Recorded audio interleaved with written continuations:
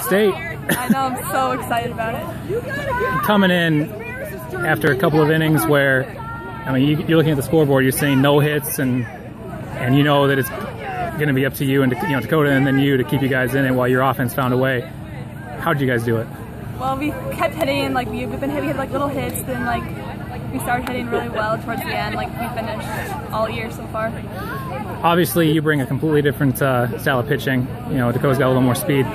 How much do you think that was important, and how much do you think it threw them off in the later innings? I think it threw them off a lot because I'm a lot slower than Dakota, and I think I've been speed and spins, all good spins, and that really gets them off. Talk about the last out.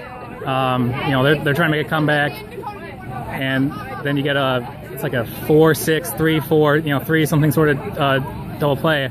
How weird was that to just have that be the last out?